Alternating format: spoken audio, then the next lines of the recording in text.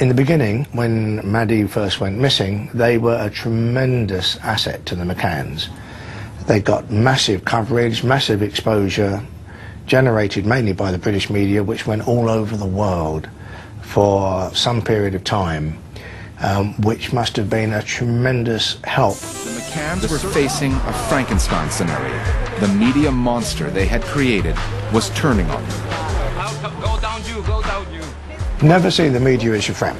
The media will use you as and when it suits them. A lot of people make that mistake. Stars, all kinds of people think they like me.